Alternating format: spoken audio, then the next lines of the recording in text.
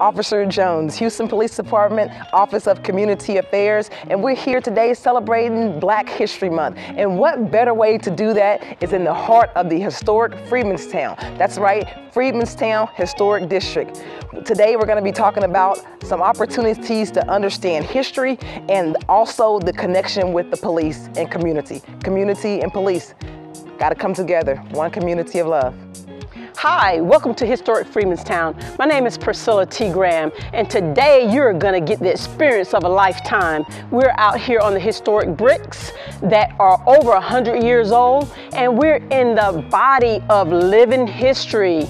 So welcome, and I would like to take you on this fantastic voyage with us today, so stick around. We're standing in front of the historic R.B.H. Yates Rutherford Museum, which was once the house of R.B.H. Yates, and you'll see a picture of what the house looked like before and what it looks like now. This house was restored with 80% of the original structure. And if you've seen the picture that's sitting over there, it really was in bad shape. This is one of the houses that you would see in the Green Book. It has 2 front doors. And actually, if you look, this is the very first front door where you can see where the family used one door and then the visitors used the other doors. Because as you know, African Americans could not stay downtown in facilities that were meant for whites. They would come into the community, find a facility with 2 front doors, and that's where they could stay. If you look up at the ceiling, it's blue. It's blue because wasps think that it's the sky, and that's why this particular building is blue. And so this is a printing museum. If you ever get a chance to go inside of it, it's a great tour. Right now we're looking at some property that just looks like a vacant lot, but it's a very historical lot, and it's right next to the R.B.H. Yates Printing Museum. This property was bought by Reverend Jack Yates in 1869, and the big significance about this property is that, guess what? The Yates family still own this property.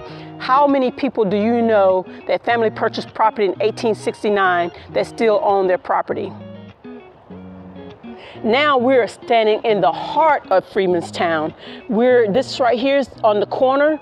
This is the J. Vance Lewis house. J. Vance Lewis was a lawyer here in historic Freedmans Town, and he wrote this book, Out of the Ditch, that was published in 1908 about coming out of slavery. So he was born a slave, and he was born on December the 25th. He was born on Christmas. He was born a slave. He was married to Pauline Gray, which was a teacher here in historic Freedmans Town. And the property actually was given to them by Isabel Sims. And if we keep walking a little bit, we'll see the little house that Isabel Sims actually lived in, which was her house. She couldn't buy property, so Reverend Jack Yates purchased the property for her because her husband had just died right before they was purchasing the property. And so he purchased it for her. She took her deeds and all her stuff, and Reverend Jack Yates kept that for many, many years until he died. And when he died, his family gave her her deeds back, because he paid her taxes and everything. She gave him the money to pay the taxes and everything. But this is the Isabel Sims house. And Pauline Gray's mother lived with her in this house until she died. And this is the J. Vance Lewis house. It's a beautiful house. It's under renovation right now. The Yates Museum is renovating it.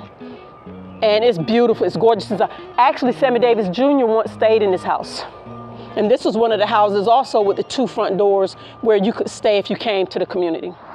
Now we are at the crossroads of Wilson and West Dallas. West Dallas used to be named San Felipe. And we have a sea of apartments that have replaced the wall that was connecting between Allen Parkway Village and Freedmans Town. That's what is the divider. And now you can actually see a peak in between there. So in 1917, the Camp Logan riots actually happened here in historic Houston, and it started right here in this area. And it started with a lady named Miss Timmons. She had 5 kids, and the police officer came in and brutalized her and pulled her out in the community. And a soldier came up and asked, could he take her? And they brutally beat the soldier. And then the MP soldier came, and his name was Corporal Baltimore. They actually brutalized him and shot at him and everything. He ran through the community to seek safety and refuge. But this is the area right here. And then that night, the soldiers, 156 soldiers that were stationed at Camp Logan, marched on the city to come and get the police that had actually brutalized Corporal Baltimore, and the other soldier. This area right here, Wilson and West Dallas, actually is a place where police officers, soldiers, and people and civilians actually got killed right here at this crossroads. I think it was 5 people that actually got killed, but I'll verify that number before I just say that was the number. But right here at this crossroads is very significant. So we have to change the narrative. We have to change the way people think about people.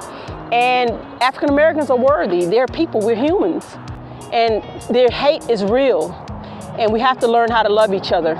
And this is an opportunity to bridge that gap between Houston Police Department and the community, because they've had a bad history in this particular community of harassment and everything else. So now's the time that we can actually start mending those and healing those feelings amongst all. Hey, now we're at the Jewish cemetery. This was once the only place that Jewish people could be buried. I know you see the mausoleum over there as you're looking at the city skyscraper. That was built by Joseph Finger, and he's actually laid to rest here in that mausoleum also. So this has the most beautiful skyline than any skyline I've seen in the city, but it's a cemetery, and it's still an active cemetery also. Now we're on the historic brick streets, and it runs parallel to the Jewish cemetery. And these brick streets are on Wilson Street, and this is the only part that's still left. It's like 7/10 of a mile of brick streets that's left in the community. And you can actually see the rails that's still running inside the road too, where the rail actually ran. And we're coming upon the area where Ms. Doris Ellis laid down in the brick streets in order to help save the brick streets where they weren't removed. And so they removed 45 bricks from the street, and Miss Ellis, just enough for her to lay down in. And then Keith Wade asked her, would she get up? And she got up. And that started the march for saving the brick streets in 2015 time frame. And we actually went to court in order to save these brick streets also. And on Martin Luther King Day, 2015, the construction company actually came back to remove these bricks again. The community gathered, and just enough time for Ms. Doris and others to get a temporary restraint in order to keep them from removing the brick streets. And they did that on MLK Day, January the 20th, 2015. And so that's where we are. And we're going to go to the crossroads. You'll see a lot of new development that's in the area. It's new and old mixed together. The skyline is everywhere. So we're in the center of Freedmans Town at the historic brick streets, and we're right in the middle. This is the place where folklore says this is the crossroads between our world and the spiritual world. So this is the most spiritual place within the community, or I say even in Houston, because it still exists. And so the bricks are designed where they are in triangles. It goes north, west, east, and south. That's why you was just looking at the middle. The middle is where the triangles begin, and they branch out to your sides. And if you look right here to your left, you will see that it has a base where the bricks go straight across. It makes a base. Now, if you think about the pyramids are 4 triangles with the pyramids. And at the bottom, it has a base. So with the pyramids, if you took the center of this brick streets and pulled it, if you took the center right here and pulled it up all the way to where they touch each other, it would be a pyramid. This is their pyramid. They couldn't build it tall, but they built it flat. And that's what the significance of this is. If you take it up, it will no longer have the significance of the people who put it down here, because it connects to where they came from, their place.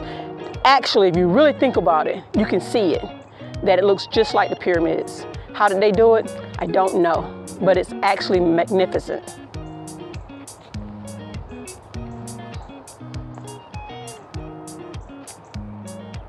Kings and queens stayed on these streets. Kings and queens that was captured from Africa that became freedmen actually lived in these different blocks. No joke. Yes, right now we're at a historical banner that has all the pictures of all the preachers that are still here in Freedmans Town, but it actually has some historical elements in it also. So it reflects the time, it reflects the moment in time period of the community. As you see, these are some of the people, what downtown used to look like, Freedmans Town. at the very end, this is the Allen building actually right here. And then it has some of the historical time periods of our time. Remember bridges being escorted when they did integration, that she had to go to school. And then we have right here the civil rights movement, and you see women leading this charge. And over here, this is Miss Chin. Miss Chin was very involved with the Allen Parkway when they was fighting to save Allen Parkway. Miss Woods actually had a kindergarten here for many, many years. And this is my absolute favorite. This is William Cathy. She actually fought in the Civil War. And this is actually a picture of her that someone found, and we actually got to see what she really looked like. And this is Miss Olamay house. We was just by her house just a while ago, a little bit ago, when we was talking to Miss Gladys. And these are the men from the Negro Chamber that was they were housed inside the Pilgrim Building.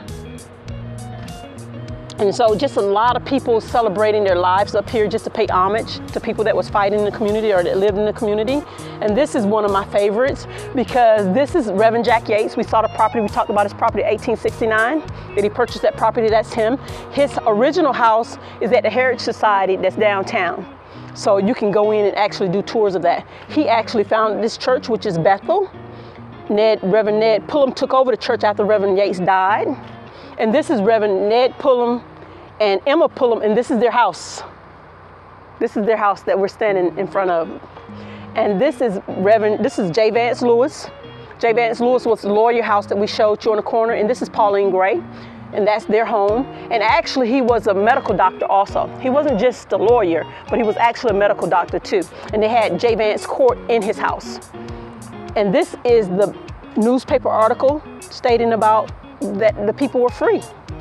That's actually the newspaper article for Order 3. Macedonia Missionary Baptist Church is the second oldest church in the community, in this part of the community, and that's St. James, and we did see St. James earlier. And this is Antioch Missionary Baptist Church, which is on Clay, which is downtown. This is the only thing that's left that was part of Freedman's Town is downtown. And so we just want to pay homage to those people. And this is Dr. Frederick D. Lights. He actually was pastor of this church also for over 20 years. But we just want to, and we always put the brick streets in some type of way that you can see the brick streets. Okay, and we're gonna move down here to this particular poster. And actually this is when we were down with the Heritage Society sponsored the 100 years of 2,000 women, African-American women from Freedman's Town that participated in the women's suffrage movement, meaning they voted. They voted in 1921. And this is one of Reverend Jack Yates' descendants. Remember we said the family still owned the property? And this is one of Franklin Beauty Shop descendants. He's 4th generation. He owns it now. He's the 4th generation owning it. And these are some of the women from Freedman's Town that actually voted.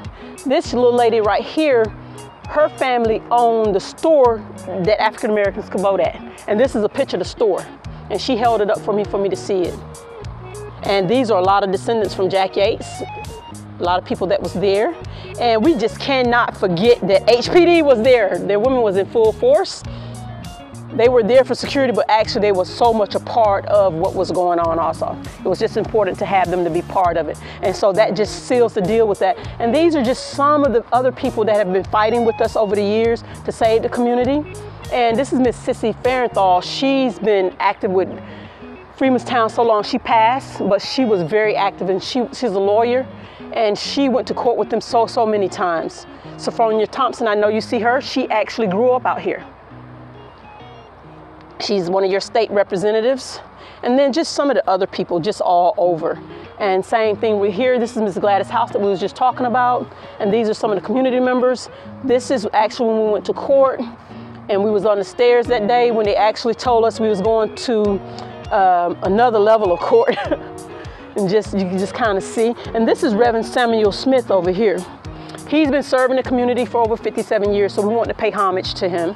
He's 91 years old now. He's still preaching. He's still the pastor of his church. And, but we want to pay homage to him. And this is Yates Museum. Some of the things that they've done, they're heavily into education. They have partnerships with Prairie View A&M, TSU, actually have classes that's Long Start is taught out of one of the buildings. And so this is Miss Catherine Roberts. And so if you ask again, Miss Catherine Roberts actually started Yates Museum with Miss Ollie McCullough over 25 years ago. And so this is the brick streets again. You can kind of see who's sitting down there. They're actually sitting down there singing and chanting. And just kind of see, and this is some of the wallpaper that came out of the houses that they've kept and preserved. You see she has to have gloves on to keep the oils from her fingers getting on it, but that's some of the wallpaper. And you see we have kids, we bring them with us, they're part of the movement also. So that's pretty much what this is about. And we had more that's here, but with the weather, it's been down. This has been up since June. Okay, so what I did not tell you today is that Officer Josephine Jones has history down here too. She used to work with the YMCA, and she actually ran programs over at Gregory Lincoln Education Center and at Allen Parkway. It's just that during that time period, we just actually didn't know where we were and how historical the area is. This is Macedonia Missionary Baptist Church. This is the second oldest church within the community. And so if we walk down a little bit, we'll see the parsonage, actually where the pastor used to live, which is right there at the tail end of it. This is the actual place within the facility that the pastor actually used to stay. But now it just houses like your AC units and different things like that. But all the churches actually had places where the pastors actually stayed. And that's just part of history that no longer exists in churches anymore. Okay, now we're at the historic Gregory School, which is the African American library at the Gregory School. This is the front side of the school where you enter in the library side. And it houses all different types of historical Black pictures. They do exhibits, all type of different things. And they have a gallery that you can go in that portrays African Americans across Houston. It's worth it. Now they're just doing self-guided tours. They're not doing in-person tours, they're doing self-guided tours. So you can just come by the library during the time that they're open and take a self-guided tour. Now we're looking at 3 houses that's side by side. One that's a contributing house, that's older during a certain time period. Then you have houses that have been built within the last 20 years. And now you have that big house, the big gray one, is something that's been built in the 2000s. So you have 3 different time periods side by side. And that's the big thing. And you see gentrification at its finest right here. Actually, we're now at the corner of what we have two other pieces of Yates property, which is the barbershop, the historical barbershop, and it's part of the UNESCO. And then we have the Nixon house. Nixon was believed to be the first blacksmith here in Freedmans Town. So his family stayed there for over 35 years. They rented the house, they did not own it. They rented the house for a very long time. So this is the historical barbershop. It's one of Yates' properties, and it actually is part of UNESCO's slave route also. It's received a certification. And this house was used for a barbershop and a beauty shop. However, I met one of the descendants of a person that stayed here, and she said her aunt used to stay here. And it's just a really small room. It's not even really that big. It's a small room, very, very tiny. And this lady stayed here for a very long time. She said she had a mattress, she had something to cook on, and not much of anything else. But if you go inside it, you'll see how small it is. And actually people, they say, have lived in this house before. Now we're at the historical Gregory School. And as you can see, the beautiful bricks on here, this is the original structure. You'll see the original name on here. This building was built in 1926. Actually, Gregory School was started in 1869 in a different location by private citizens. And then when the Freedoms Bureau came, they turned the land over to the Freedoms Bureau in 1869. And after they put a clause inside that if the government no longer owned the property, that property would revert back to them so they would be able to sell it. And then they moved the school here. This used to be 3 units, and 2 of them been torn down, and this is the only structure that's remaining. Welcome back. I hope that you've enjoyed this tour with us. It's been my pleasure of sharing historic Freedmans Town with you again, and I hope that you get a chance to follow us. For more information, follow me at priscillatgraham.com. And actually, before we close, this is the historical Pullum House, which is one of the most significant houses in the community, built in 1897 by Reverend Ned Pullum and Emma Pullum. And he owned a brickyard here in Freedmans Town. So, hey, make sure you tune in to learn more about what's going on in historic Freedmans Town.